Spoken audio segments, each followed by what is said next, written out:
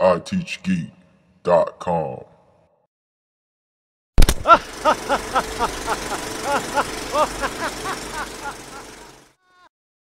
Ask Brian.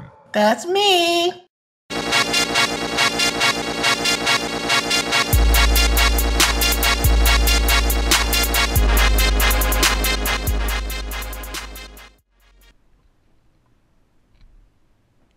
Welcome to ITeachGeek. I'm your host Rashad, and I'm here to show you how to install an IIS on server 2003. When you first come in, you want to go ahead and go to Add Roles. Go to Next.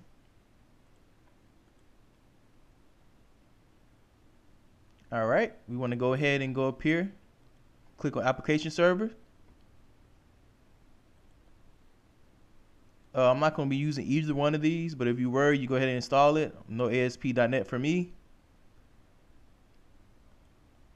We'll go ahead and press Next. Okay, click Finish when it's finished. Go ahead and go to Start, and we're going to go to Administrative Tools and go to the IIS Manager.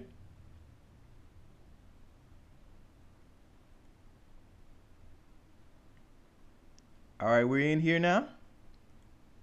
First, let's go ahead and test to see if our website is up and running. So let's go ahead and go to Internet Explorer. Go ahead and type in localhost.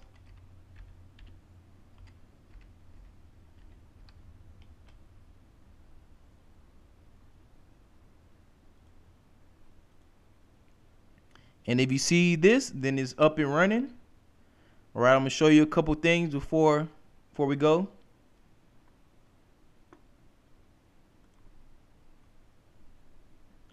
All right, right here in the manager, we have application pools.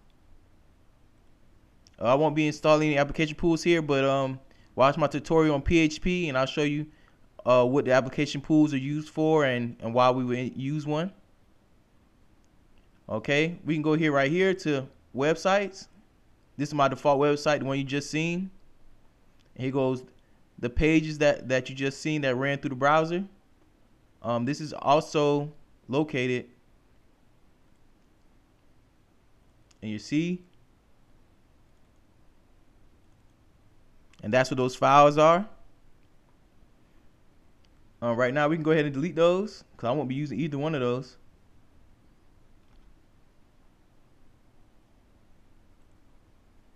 I'll make a quick little HTML file.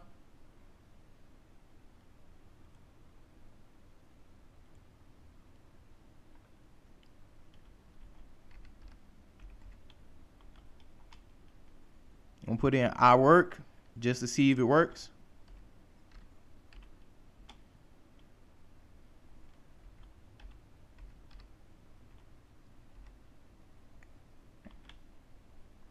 We're gonna go ahead and go File and Save As.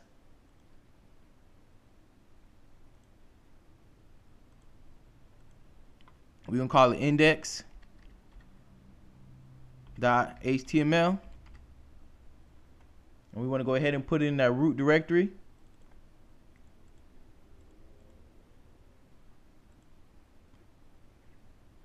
All right, we're gonna go back to Internet Explorer.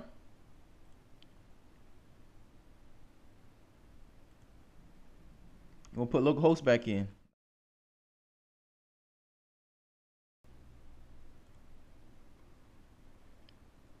Notice that nothing showed up. The reason why nothing's showing up when you put an HTML file in there, because that's not, we have to go change our default documents. So we can go back to the manager. We're gonna right click, go to properties. We go to documents. And these are the files that it's pulling first. Notice that it's not an HTML, it's an HTM. You see how old this is. So we can go ahead and add index.html. Press OK. You can move it to the top if you want to, but it really doesn't matter. It's gonna search for this file, then this one, then this one, this one, then it'll eventually find this one.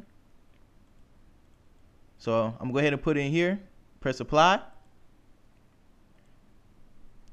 Now when I reload Internet Explorer, it should find it.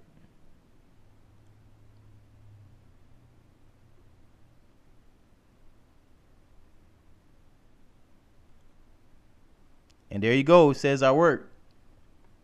You will have to do that if you watch my tutorial on PHP, I'll show you how to do the same thing. You have to put an index.php or whatever file you wanted to always look for first. And one last thing I want to show you before we go is to set up a virtual directory. So let's go ahead and come here. You want to right click, new, virtual directory. Virtual directory is a real cool feature.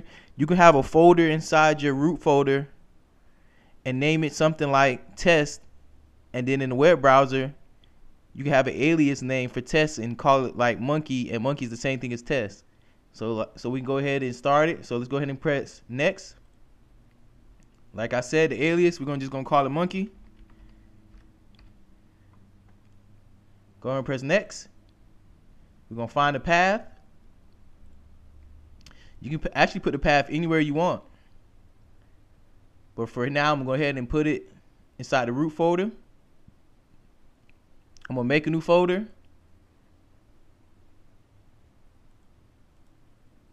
Let's go ahead and rename it to test. We're gonna go ahead and press OK. And there you go, it's on test. We're going to go ahead and just give it read permissions. Go to finish. All right, let's go to where that test folder is at.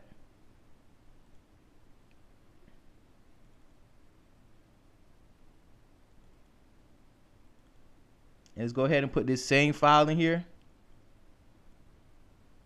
that I work in there. All right, let's go back to Internet Explorer.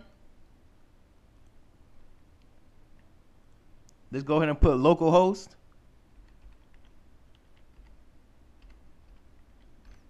And then put /monkey.